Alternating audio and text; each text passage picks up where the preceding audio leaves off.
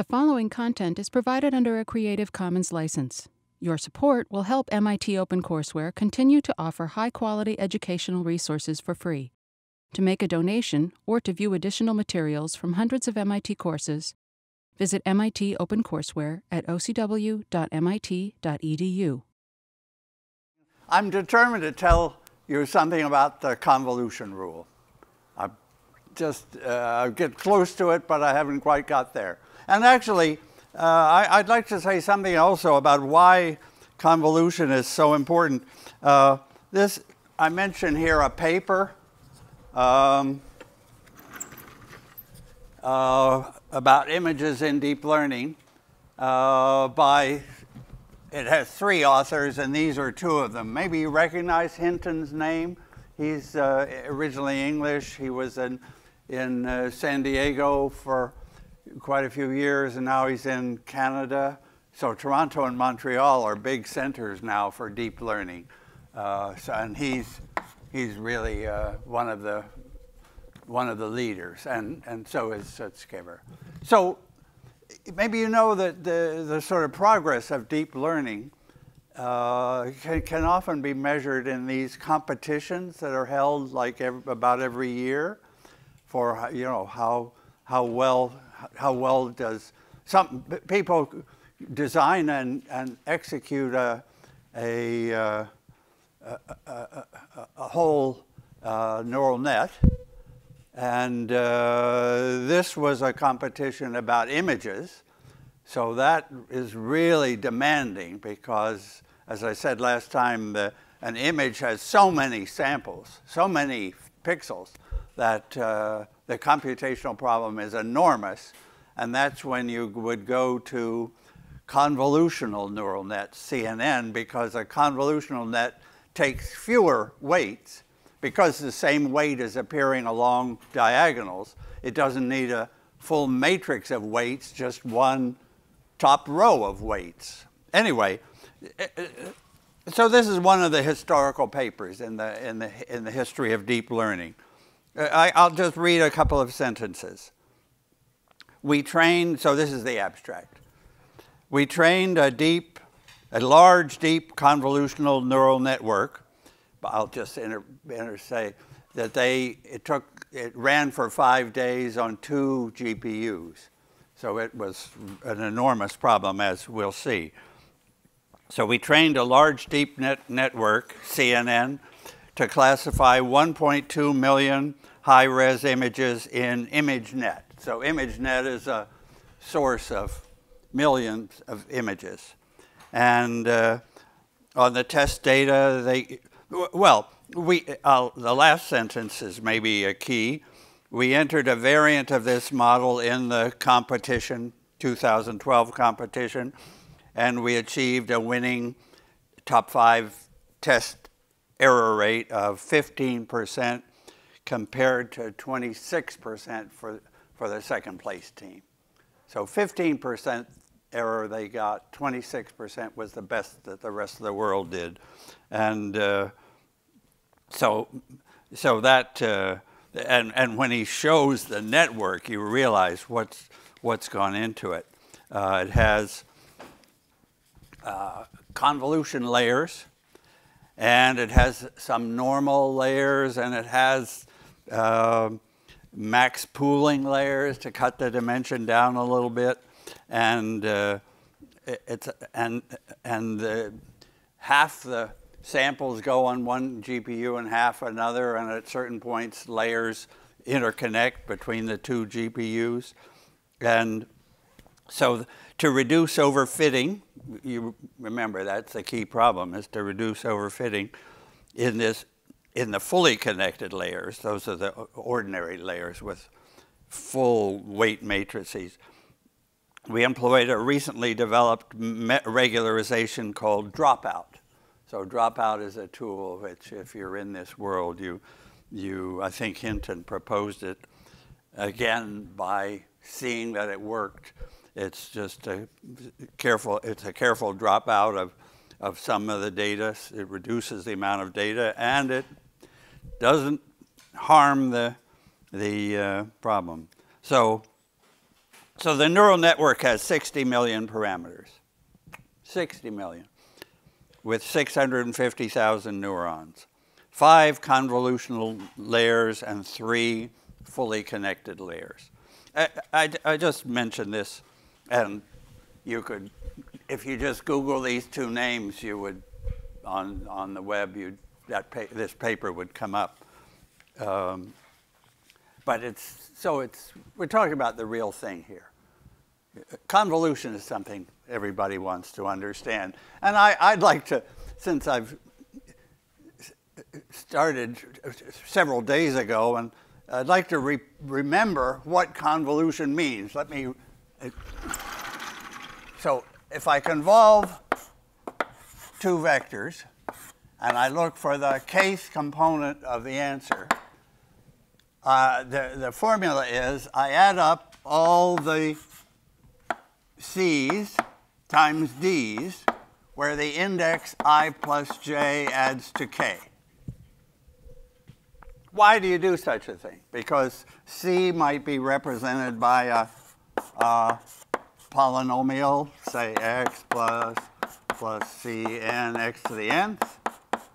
And D might be represented by another one, d1x plus dm x to the m, let's say.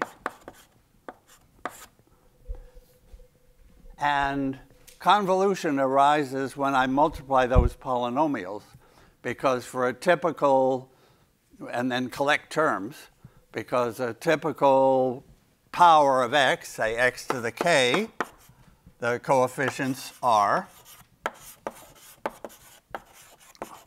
well, how do we get x to the k in multiplying these? I multiply c naught times a dk. Somewhere in here would be a dk x to the k. So a c naught times a dk would give me an x to the k term. And a c1 times, everybody sees this coming now? C1 has an x in it already. So over there we would look at dk minus 1 with 1 less x. So it would be c1 dk minus 1. This is just what you do when you multiply polynomials. And the point is that the way we recognize those terms is that the exponents, 0 and k, the exponents 1 and k minus 1, always add to k. So that's where this formula comes from. We take a c times a d, hiding behind are a c x to the I and a dj x to the j.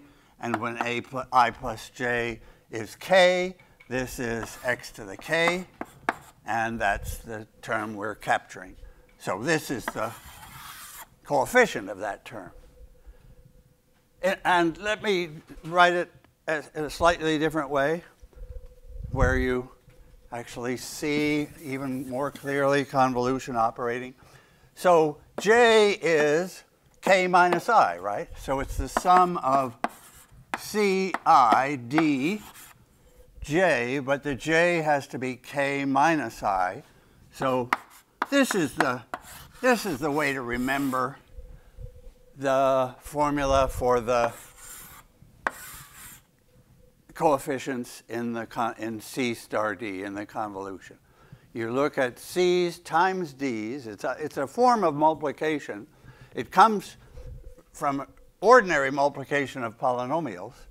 And when you collect terms, you're collecting C, the IC and the K minus I D, and you're taking all possible I's. So it's the sum over all possible I's there to give you the kth answer. Well, just to see if you got the idea, what would be the convolution of two functions? Suppose I have a function, f of x, and I want to convolve that with a function g of x. Okay. And notice that I have not circled this symbol. So I'm not doing periodic convolution. I'm just doing straightforward convolution. So what are we going to have in the case of two functions? What would that mean, a convolution of functions? I'm in parallel here with a convolution of two vectors. So think of these now have become functions. the kth component has become really, I should say, f star g at x. That's really the parallel to this. So let me. So I'm telling you the answer at x. Here I told you the answer at k. The kth component looks like that.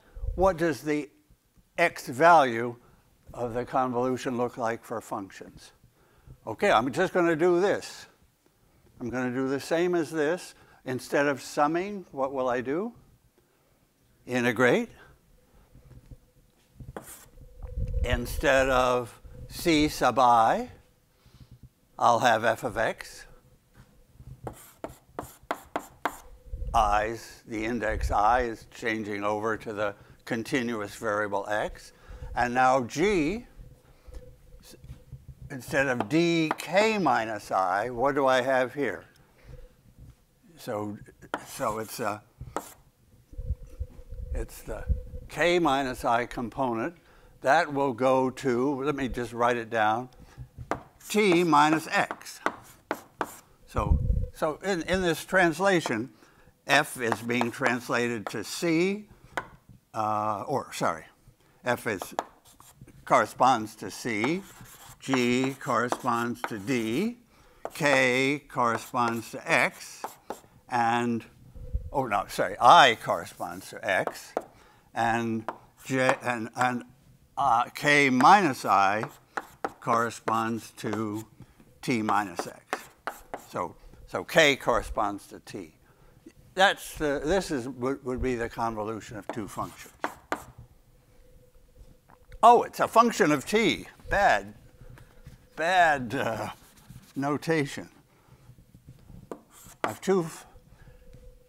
the t is sort of the amount of shift. You see, I've shifted g. I've reversed it and I've flipped it, and shifting it by different amounts t. It's what you have in a filter. It's just always present in signal processing. So that would be a definition. Or I could, if you like, if you want an x variable to come out, let me make an x variable come out by exchanging t and x. So this would be x minus t dt. I like that actually a little better. And it's the integral over t. Minus infinity to infinity if our functions were on the whole line.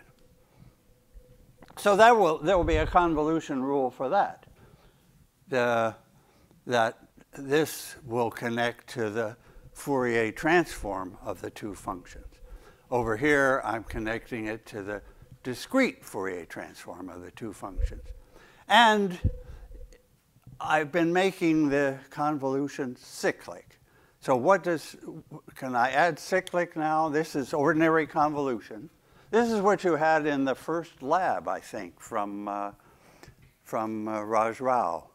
The first lab, you remember you had to figure out what how many components the convolution would have, and you didn't make it cyclic. So a cyclic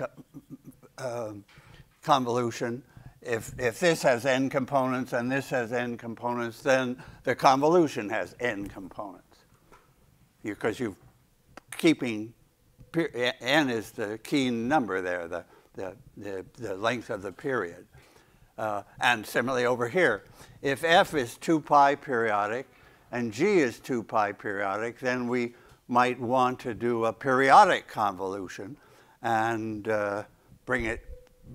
get an answer that also has 2 pi, period 2 pi. Yeah. So you could compute the convolution of sine x with cos x, for example. Okay, let's stick with vectors. So what's the deal when I make it cyclic?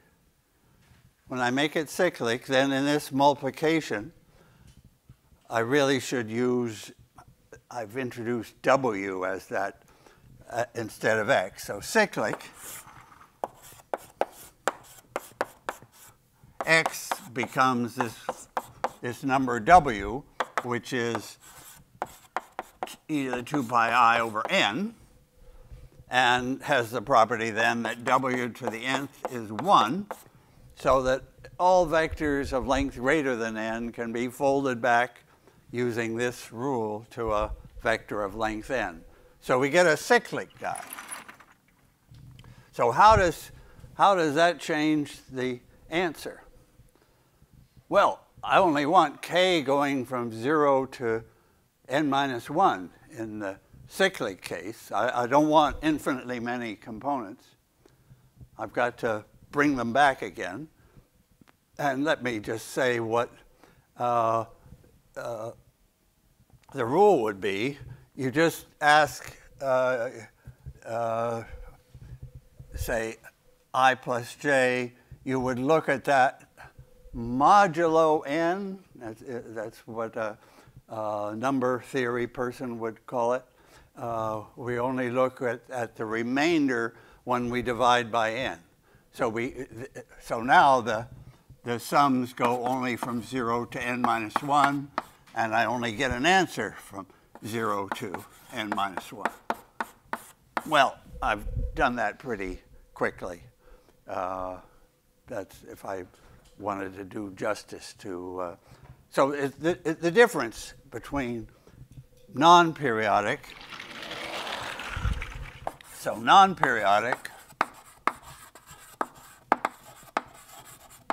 and periodic will be the difference between, so I have some number t0 on the diagonals, t1, t2, t minus 1, t minus 2, and so on, constant diagonals. So the key name there is tuplets. And if it's periodic, then I have, I'll say C, C, C's. And then the next one will be C1, C1 coming around to C1, and C2 coming around. So it's n by n, period n. So it's a circulant matrix, n by n. Okay, that's the big picture. And I think in that first lab you were asked to do the non-circulant case, because that's the one where you have to do a little patience. What will be the length? Yeah, what would be the length of a non-circulant, so not circulant? Now, suppose the C vector has P components and the D vector has Q components. How many components in their convolution? Shall I write that question down? Because that brings out the difference here. Yeah, so if I have P, if C has P components, D has Q components, then the convolution of C and D has how many? So I'm multiplying. So it's really, this corresponds to a polynomial of degree p minus 1, right? Polynomials of degree p minus 1. And this guy would be degree q minus 1, degree q minus 1. And when I multiply them, what's the degree? Just add. And how many coefficients? Well, one more I have to remember for that stupid zero-order term. So this would have p plus q minus 1 components. So that would have been the number that you somehow had to work out in that first lab. So that if this had n components and this had n, this would have 2n minus 1. It's just what you would have, like, you say 3 plus x times 1 plus 2x. In this case, p is 2, q is 2 two components, and if I multiply those, I get 3x and 6x is 7x, and 2x squared. And so I have 2 plus 2 minus 1 equals 3 components. X, constant x and x squared. Yeah, clear, right. Yeah, so that's what I would get if I multiplied these matrices. If I had a 2 diagonal matrix, triplets matrix, times a 2 diagonal triplets matrix, that would give me a 3 diagonal answer. But if I am doing it periodically, I would only have 2. That 2x squared would come back if I come back as a 2, so I just have 5 plus 7x. Good, right, good. Okay, so that's a reminder of what convolution is, cyclic and non-cyclic, vectors and functions. Okay, then eigenvalues and eigenvectors are the next step, and then the convolution rule is the last step. So, eigenvectors. Eigenvectors of circular. Of course, I can only do square matrices, so I'm doing the periodic case. So the eigenvectors are the columns of the eigenvector matrix, and I'm going to call it F for Fourier. So F is the first eigenvector is all 1s. The next eigenvector is the 4th root of 1, then the square root of 1, I6, I8, I4th, I6th, and finally 1, I cubed, I6th, I9th. Okay, that's F. Those are the 4 eigenvectors of the permutation P and of any polynomial in P. So my circulant is some C0 I plus C1P plus C2P squared and C3P cubed. Okay. And finally, this is like the step we've been almost ready to do but didn't quite do. What are the eigenvectors? What eigenvectors are its eigenvectors? So those are the eigenvectors of P. And now we have just a combination of P's. So I think the eigenvectors, I just multiply, I take that same combination of the eigenvectors.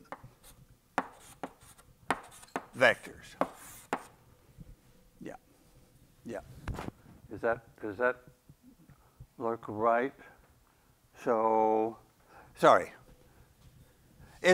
I'm sorry. It's eigenvectors. They're the columns of F. The question I meant to ask is, what are its eigenvalues? That's the key question. What are the eigenvalues?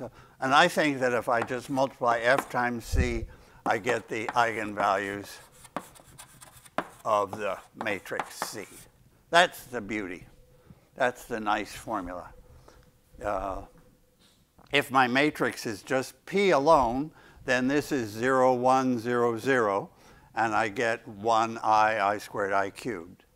But if C is some other combination of the P's, then I take the same combination of the eigenvectors to see. Yeah. Do you see it? So I'm claiming that I'll get the 4 eigenvalues of C from this multiplication. So, of course, if there's only C0, then I only get C0, C0, C0, C0 it's a repeat, 4 times repeated. But if it's this combination, then that matrix multiplication takes the same combination of, this is a combination of the eigenvectors. And that gives us the right thing. Okay. So that's, now I just have one more step for this convolution rule, and then I'm happy.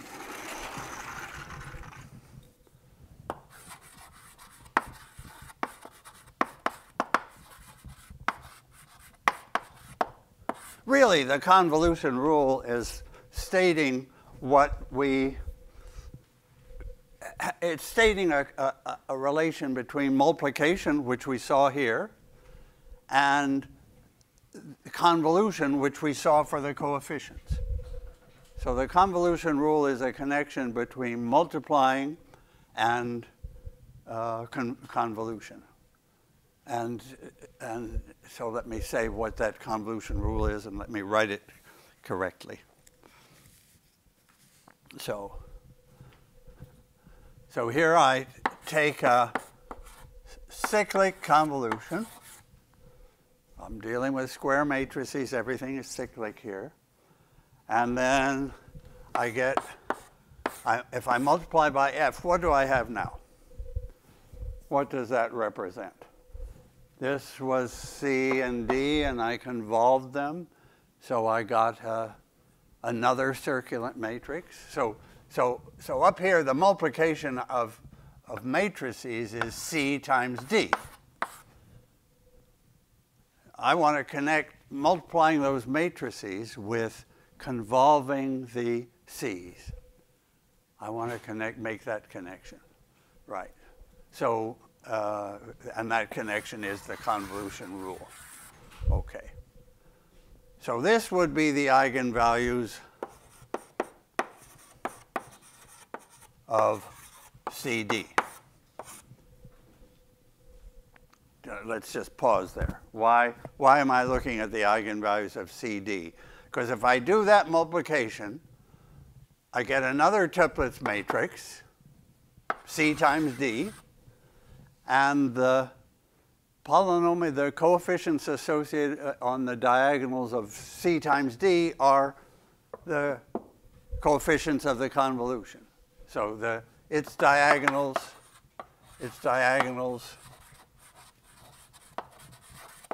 come from convolving C with D cyclically. Okay. Now I want to find those same eigenvalues in a second way and match, and the equation will be the convolution rule. So how could I find the eigenvalues of CD? Well, amazingly, they are the eigenvalues of C times the eigenvalues of D.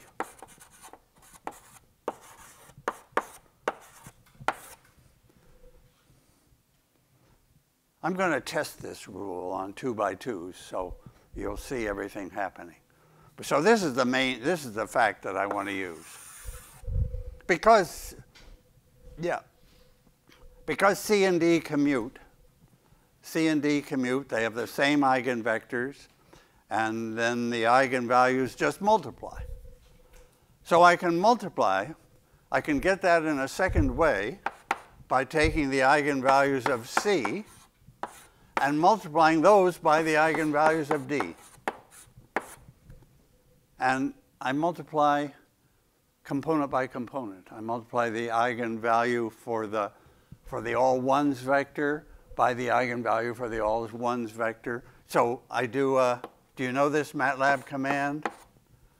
Component by component multiplication. It's an important one. There's a guy's name is also associated with that. So that's a vector, and what comes out of that operation? If I have a vector with 3 components, so n is 3 here, and I do point star or dot star, I'm not sure what people usually say, component by component, a 3-component vector times a 3-component vector, I get a 3-component vector, just like that. Yeah, yeah. So this is the convolution rule. That's the convolution rule. And the proof is the fact that that when matrices commute, the eigenvalues of the product are just these eigenvalues times these eigenvalues, because they have the same, the eigenvectors are always the same here for all these circulants. So there's the convolution rule, that I can convolve and then transform, or I can transform separately and then multiply. So I just maybe better write that, the convolution rule. Let's call it the C rule. Convolve, then transform by F, or transform separately by F, and then multiply pointwise. Element by element, yeah. Component by component. Okay. Yeah, so that's the convolution rule. And why is it so important? Because transforming by F, multiplying by the Fourier matrix, is extremely fast by the FFT. So it's useful because of the FFT, the fast Fourier transform, to multiply.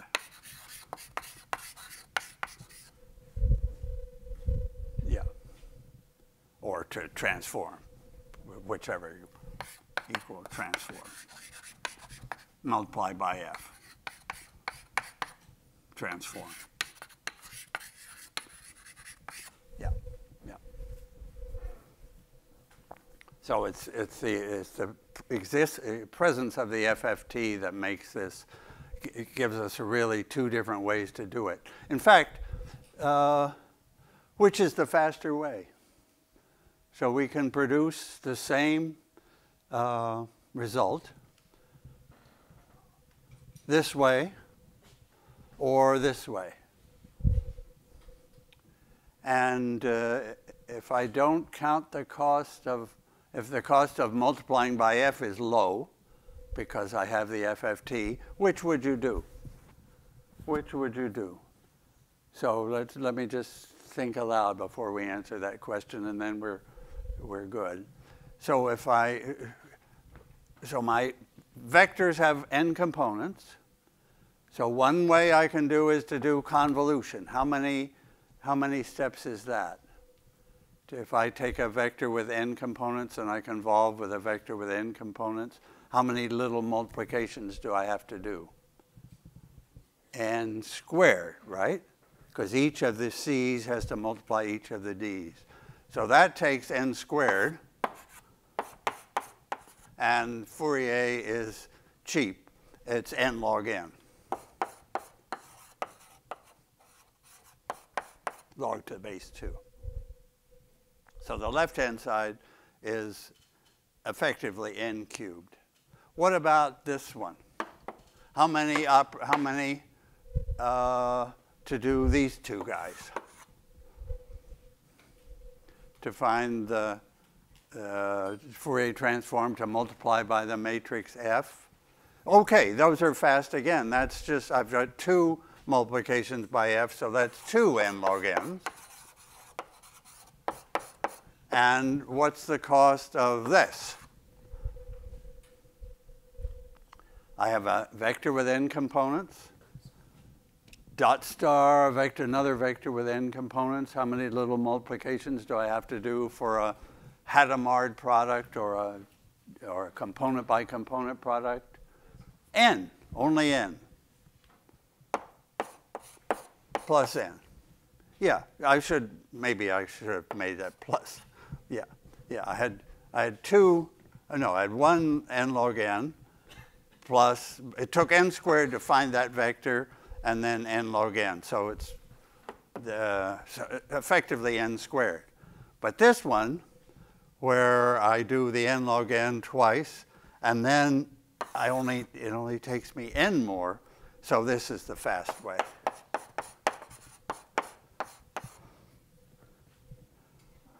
So if you wanted to multiply two really big, long integers, as you would want to do in cryptography, if you had two long integers, say of length 125, 126, 128 components, to multiply those, you would be better off to separately take the cyclic transform of each of those 128 guys and do it this way. Take the transforms, do the component by component product, and then transform back to get that. Yeah. So it's the convolution rule is what makes that go. Okay. So that's one more thought, I guess, about all this convolution stuff. Suppose we're in 2D. We have to think, what is a two-dimensional convolution? What does this become in 2 dimensions? Suppose we have functions. So now I'm going to do 2D functions of x and y, periodic or not periodic. But what's a convolution? What's the operation we have to do in 2 dimensions? Well, it's a double integral, of course. T and u. We would do f of t and u times g of x minus t, y minus u, dt du. And that would produce a function. So I'm convolving a function of x and y with another function of x and y. And again, I'm looking for this is the key to watch for. X minus t, y minus u. That's the signal of a convolution integral. Yeah, so that's what we would have in 2D. In general, my final thought is to move to think about two-dimensional matrices and their products and so on. And this is why you need them, because if you have two-dimensional signals, then the components fit into a matrix, and we just have to operate in both dimensions. So the key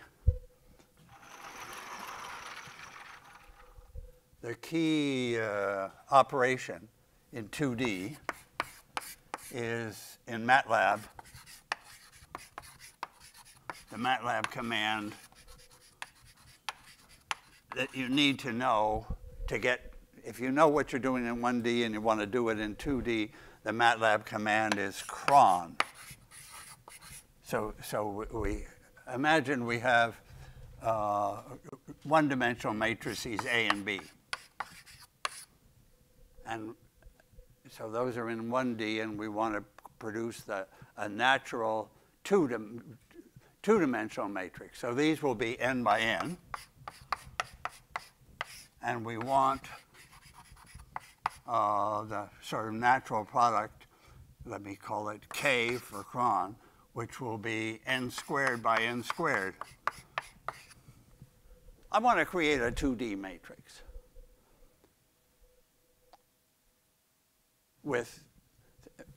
connected to an image that's n in each direction. So it has n squared pixels. These are 1D signals, and K is a 2D one, and this K would be this is the operation to know. Given two one-dimensional n by n matrices, cron produces an n squared by n squared matrix. It's the operation to know. So I'll just write it in. If you know what cron is, then you know it before I write it. So I want to produce a big matrix, n squared by n squared. Somehow appropriately multiplying these two guys. And the appropriate way to do it is to take A11 and multiply by B. So there, what do I have? What size have I got there already, just in that one corner? N by n, right? It's a number times an n by n matrix. Then A12 times B. That's another n by n matrix, up to A1n times B. So I have now, cap n. So I have cap n matrices in a row. Each of those matrices is n by n, so that row has length n squared. And of course, the next row is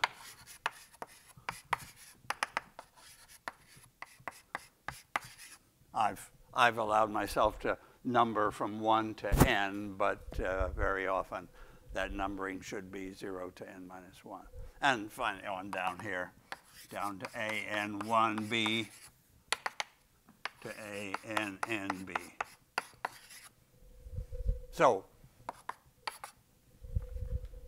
that's the n squared by n squared matrix that you would need to know. For example, if you wanted to do a two-dimensional Fourier transform, it would be, so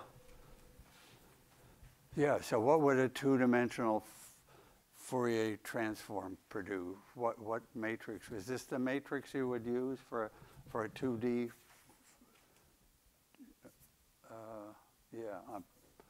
I've lost, I haven't sort of got started properly on 2D Fourier transforms. So would it be F times F? F, the Kronecker, so let me write down the full name of this guy, Kronecker. So it's called the Kronecker product. It's just the right thing to know in moving from one dimension to two dimensions. For example, let me do an example rather than. Oops, that's full. Have I got one board left? Yeah. Yeah. So here's a standard matrix, call it A, 2s, and minus 1s. So that corresponds to a second derivative, or actually minus a second derivative. Now, suppose I have the same matrix corresponding to second derivatives in the y direction. Same.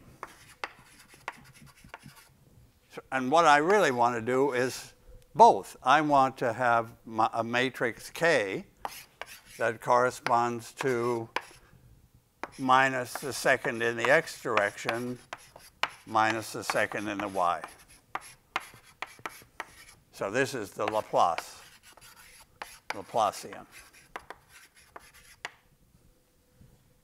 which is all over the place in differential equations. At a typical point, I want to do minus 1 of these, 2 of these, minus 1 of those in the x direction, and I want to add to that minus 1. Now that 2 becomes a 4, and minus 1 in the y direction. So I'm looking for the 2 by 2 the two-dimensional matrix that does that 5-point scheme, 5 weights for at each point. It takes 4 of the on the diagonal and -1 on the 4 neighbors. And the operation that would do that would be you would use cron. It wouldn't be cron of AB. That would just K of AB is not what I cron of AB is not what I want.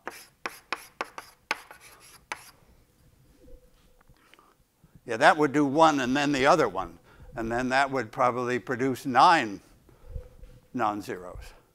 I want something that adds here, so I want cron of A times the identity. That gives me the 2-dimensional thing for this part, and then I'll add on cron of IB for the vertical derivative, the derivatives in the y direction.